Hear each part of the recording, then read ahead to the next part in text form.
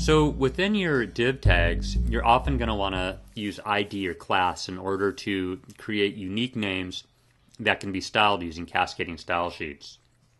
So here in this example, I have an ID for header, and then a class for section, and another class for a second section.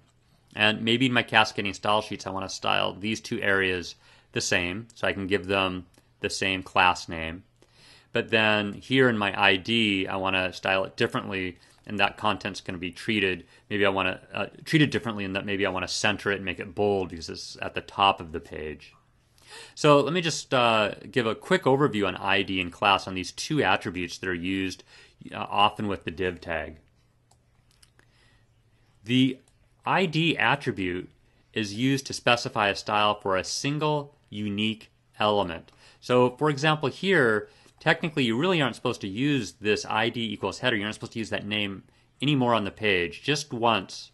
So you declare one area with that ID name. It's supposed to be a unique thing. And I think of that as remembering the ID is like remembering a social security number, and each person has a unique ID. So each area with an ID would have also unique. Now the class attribute is used to specify a style for a group of elements. So unlike that ID attribute, the class attribute is most often used on several elements, as we see on lines 11 and 12.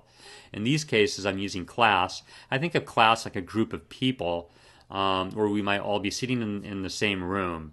And in that case, it's okay to go ahead and style this in a similar way. These are classes.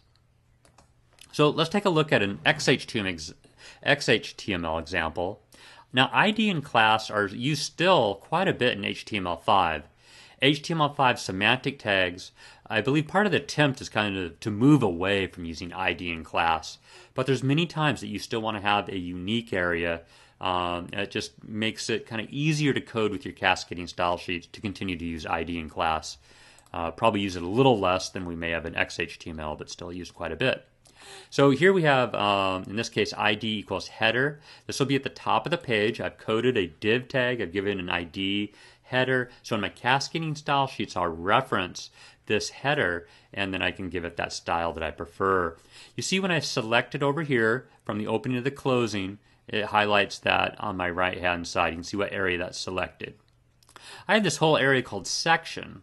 Section actually has a lot of elements nested inside of it. Let me go ahead and drag all the way down. We can see how much that highlights here. I think that should do it.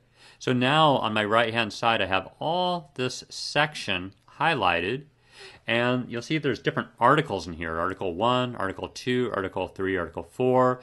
Each of these articles just is a name I've given to these different areas within the section. So for example, there's an education area within the section. I went ahead and called it Article 4. I purposefully chose that name article because article is an HTML5 element.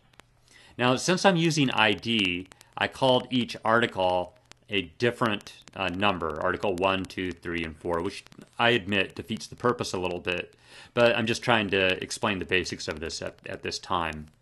So an easier way might have been to use class and then just call, and then just use the name article over and over again, and that would have been fine, because class you could have used that same name.